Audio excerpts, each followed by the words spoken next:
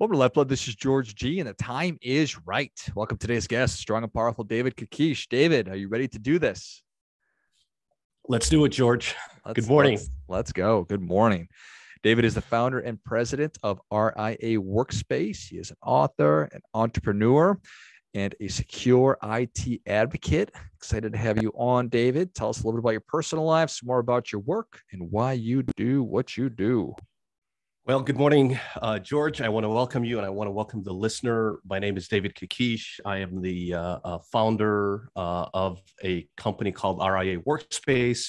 We provide specialized IT, cloud, and cybersecurity services for financial advisors and small and mid-sized businesses.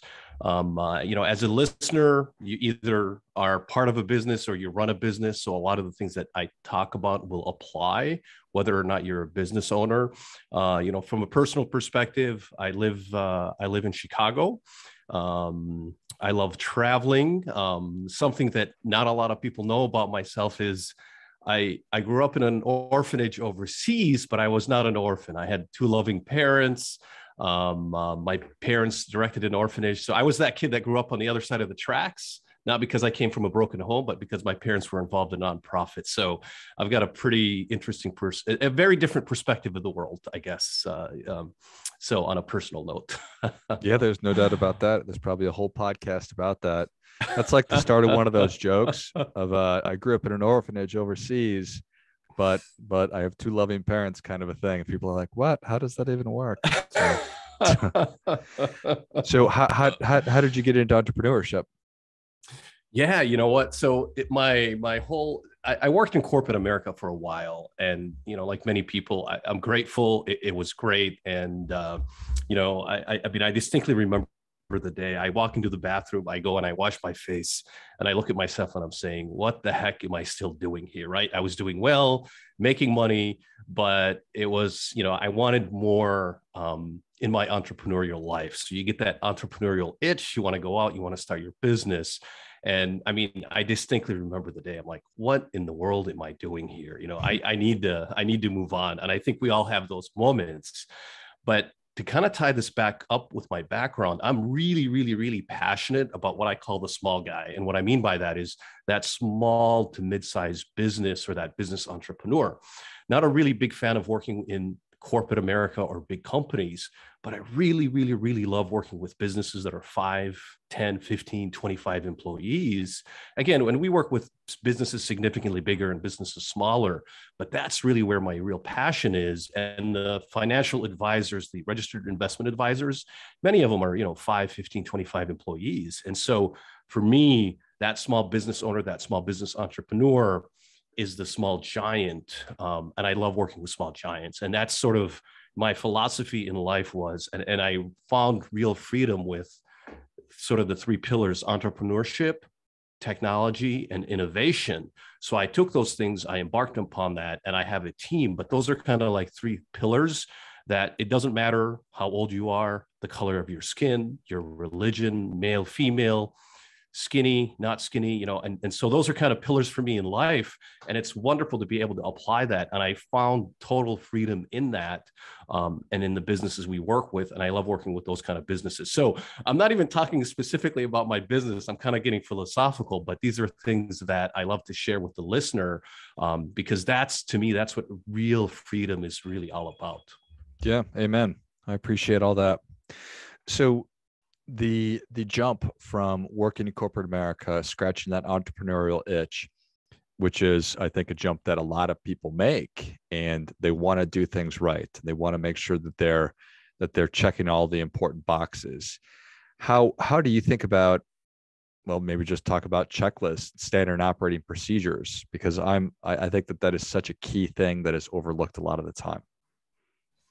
That is a great question. And the funny part is I'm not really great at that. And however, I am a big believer in the power of a team. And what happens is from day one, I did not start my entrepreneurial venture on my own. I always believed in having the power of a team. So from the first day, we had a team that was in place. And so philosophically, the formula that I talk about is most people think 1 + 1 + 1 = 3. And I go, no, if there's three of us and we can accomplish a lot more, it's three to the power of three. So it's 3 times 3 times 3, which equals 27. So if you're able to leverage the team the right way, you can accomplish a lot more. So the answer to your question is, of course, I'm a big fan of the checklists. And I've got somebody on my team that is his specialty. So the equivalent of what I would call a COO, right? A chief operating officer. And without him, the trains don't run on time and many things. So a lot of times the visionary is not the best person for these checklists. But I've got somebody on my team that does that, and it's fantastic. And that's really one of the issues that so many entrepreneurs run into, is that they are the visionary. They are pushing the thing forward, and that's what they want to do. And so I'm sure that you're perfectly comfortable with the reality that the work that you're doing is oftentimes not the stuff that the entrepreneur wants to focus on, not the stuff that the person heading the RIA is interested in talking about or putting any effort towards at all. Correct. So the way I think of this and the way we look at that internally is we call that a tripod, right? So there's 3 of us. So a visionary, a COO, and then a CTO, right? And that's kind of, the three things that you need for the stool. And any of those that are missing, that stool is going to fall off. And obviously in other businesses that might look a little bit different and things like that. But in our business, that's what we do. And I don't want to get too far off message, but one of the big things that I talk a lot about, and again, this applies to you as an individual or as a business, is the cybersecurity risks that are out there, right? So if you're a high net worth individual, there are simple things that you can do to maximize your security. If you're a small business, there's some simple things that you can do to really maximize your security. And the big thing that we're seeing a lot with financial advisors is because they have a lot of money, assets under management. They're an easy target sometimes because, again, they might be 3, 5, 10 people. Somebody halfway across the world really, really, really wants that information, really wants to be able to get into that. And the big challenge is, again, you're a mid-sized business, but what you need is big business type of security and big business type of IT. How do you get that without breaking the bank, right? And so that's kind of the big challenge. And again, that's the cybersecurity challenge for the RIA, the cybersecurity challenge for the small business, the cybersecurity challenge for the individual. How do you maximize security?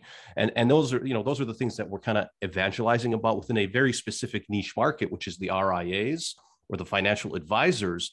But that's really applicable across any small or mid-sized business that's out there. Yeah. So are there certain things, you talked about simple things you can do to improve security? What are the things that you see most often overlooked? Yeah, I mean, you'd be surprised at some of the simple things that really, really, really maximize security that are overlooked, like what you just said right now.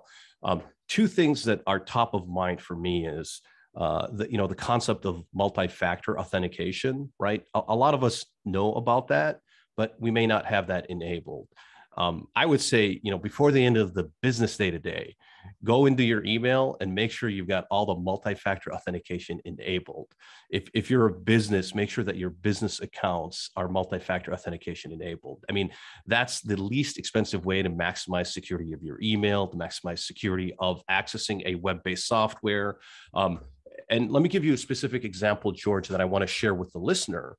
You probably have access to a web-based software, right? And it's got some confidential information in there. And you're using you've got a username and you've got a password, right? Your email and a password. Sure. And you're probably using the same password across many different places, right? That's pretty common. And I'm not talking specifically to you, George, I'm talking to the listener. So the big challenge is if somebody halfway across the world got that, or even, down the street, they don't have to be halfway across the world. They can be down the street from you or across town, right? All of a sudden now they're able to go in and access that information. And, how would you feel about that if they had access to that? Again, the least expensive way to do that, exactly, is just to enable the multi-factor authentication, right? That's a big one that I see. And it's like, just before you go to bed today, go and enable it. And that's the least expensive way to maximize your security. So that's one big one that I see.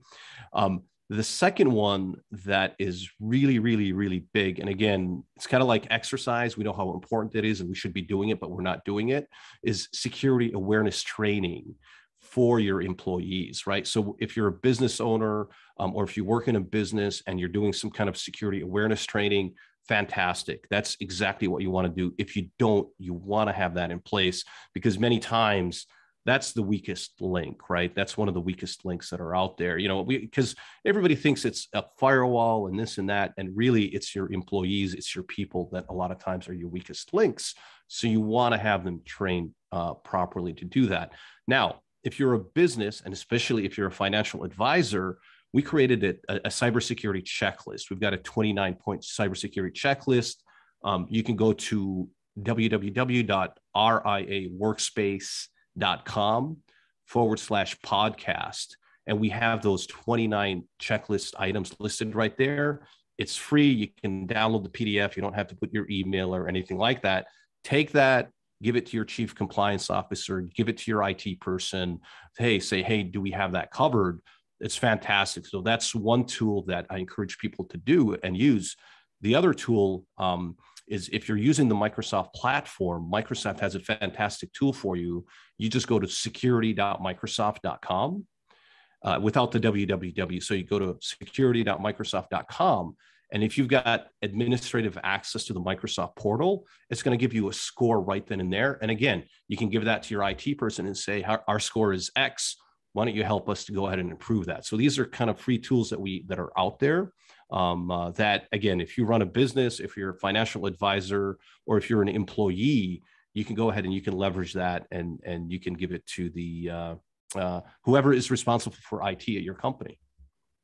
And if it's just a solo shop or a handful of people, how do they know, okay, it's time for me to stop DIYing this?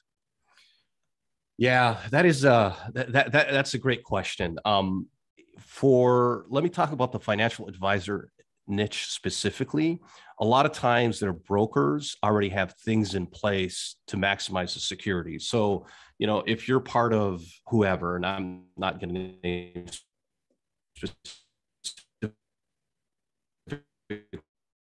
doing a lot of that type of stuff. In other businesses, the parent company or the franchisor is usually handling a lot of that. The real challenge is for the truly independent 1, 2, 3, 4-person type of company. Go use that checklist, give it to the IT person, say, hey, are we protected here? Because I don't want to get too much into the mechanics of it, because my goal isn't to overwhelm the listener, but man, go get that checklist, give it to the IT person, give it to, whoever is responsible, and say, hey, do we have these things covered? That's probably the easiest way for that person to accomplish that. And so if the answer is no, we don't, that might be the indication that it's time to start to start partnering with a firm like yours.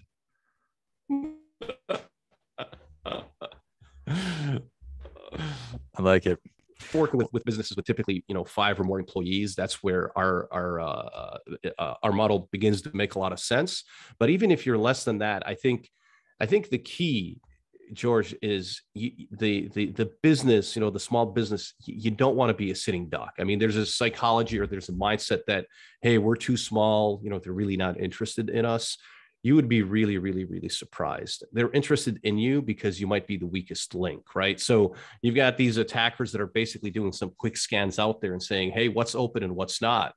And if you at least have like a baseline level of security, they're going to overlook you. You just don't want to be that easy target. You don't want to be that sitting duck. And so there's some baseline level things that you can do. But yeah, I mean, it's I could get into a lot of detail, but I don't want to overwhelm the listener, because the idea isn't to get a little bit too technical. But the other piece that maybe I would talk about is a lot of people are working in coffee shops. A lot of people are working in hotels and traveling and from home and things like that. So something you really want to think about that's different now than it was even just 2 years ago, sort of that traditional network where people went into an office, they worked on a computer behind a network firewall, right? And basically you were protected because you had a network firewall and you had antivirus, and that's great. But with the pandemic and with the way the world is today, that's not the norm anymore, right? Everybody's working remote. So you want to think about this concept called endpoint security, which is, hey, if it's your iPhone, if it's your iPad, if it's your laptop, right? You want to have a security wrap around that computer and think of it as kind of like that next generation antivirus, next generation firewall that is wrapped around that laptop of yours. And, maybe an analogy is it's kind of like the bubble boy. Take your laptop and imagine that there's a bubble wrapped around that. So there's this concept called endpoint security. I would talk to your IT provider about that just to maximize the security of that computer when you're on the road or when you're at home. Is a VPN something somebody should have? Yes, I strongly encourage that. Again, what we do with our clients, we have that what we call the next generation VPN. So that's already built in. So that computer, before it can connect and work and do the things that you need to do, we have to make sure it meets compliance. Like, hey, is there an antivirus installed on that? Is there an anti-spyware? Is encryption enabled? All these things. And if it is, fantastic, you can go ahead and you can connect. If you don't have that or you don't know what that is, by all means, you want to have some kind of a VPN because you're working in a Starbucks and, you want to be really careful with what you're doing if you don't have that VPN. Got it. Yeah. Well, David, the people are ready for your difference-making tip, even though you've given us a lot. What do you have for them? Listen, if I want to leave the listener with one concept and there's one thing that you can do, I just want to repeat. It's like, go back, look at your email account, look at your Microsoft account, your Google account, whatever it is, and go and make sure you've got multi-factor authentication enabled. It's the least expensive way and probably the easiest way to maximize the security of your email and your systems. Again, many of us know that that's already out there, but are we doing it or are we not? That would be my one tip that I would leave the listener. Well, I think that is great stuff. That definitely gets a come on. Got to make sure that we are mastering the fundamentals of the basics, David. And so I bet how many folks out there, like half, don't have that on, 3/4, 90%? I don't know what that number is, but too many. Too many. Exactly. I'd have to go back and see what it is, but it's actually amazing. And I don't want to get too philosophical on people on this, but if you go and you actually look this up on Microsoft right now, they're basically saying, hey, multi-factor authentication is a lot more important than a complex password or even changing your password. And so, you can go and you can Google this and look this up, but there's way too many people. And I agree with you. Hey, you're a listener, just go and do this. It doesn't cost you anything. This is already included. So this is a free tip for the listener, go in and do that. It does not cost you anything. This is something that's already provided by, by the tech companies that are out there. We're just not taking advantage of that. Got it. David, thank you so much for coming on. Where can people learn more about you? How can they engage with RIA Workspace? Absolutely. So the checklist is available at www.riaworkspace.com/podcast. So everything I talked about is mentioned there. You can get those checklists. And again, you don't need to put in an email. If you want to get in touch with me, just go to riaworkspace.com, click the contact us button, and then my team will get you. We'll put you in touch with me. Love it. Well, if you enjoyed this as much as I did, show David your appreciation and share today's show with a friend who also appreciates good ideas. Pick up a copy of that checklist at riaworkspace.com/podcast and check out the great resources and make sure that you've got your multi-factor authentication activated, for goodness sakes. Thanks again, David. Thanks, George. And until next time, keep fighting the good fight. We are all in this together.